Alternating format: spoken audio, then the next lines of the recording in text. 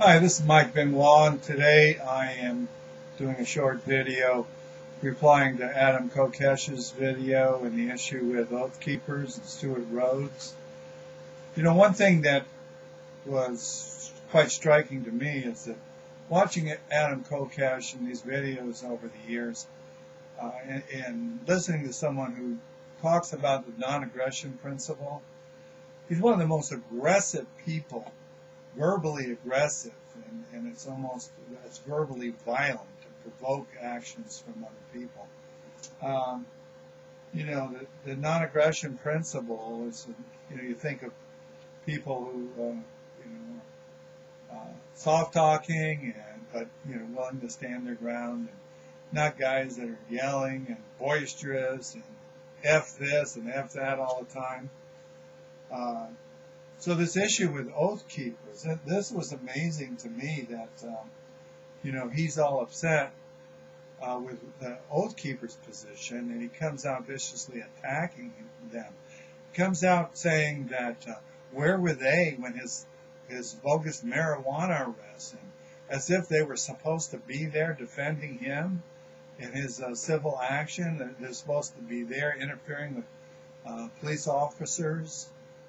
Yeah, sure, this is a violation of liberty when somebody arrests you or tries to prohibit you from doing with your own body what you want to do. But the Oath Keepers have these 10 things that they pledged an oath to, and I didn't see anywhere in there where they were supposed to be there defending Adam Kokesh when he wants to do his civil disobedience. That's up to him, and when he does it, he can suffer the consequences of it.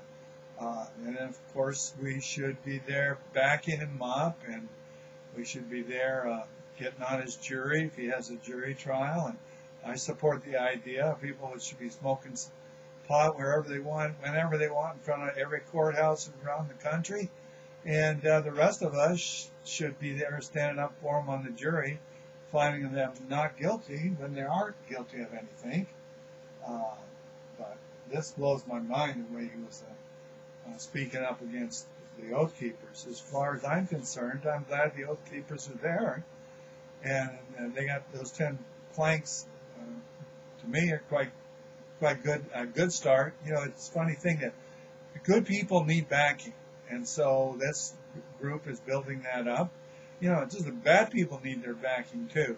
So the more people that back up someone that has these good intentions and don't want to violate our rights, the better. We don't need to rail against them. And let's stop the violent communication and in your face slamming you around verbally like you're a piece of garbage. This is not the non-aggression principle as far as I'm concerned. Thank you for listening.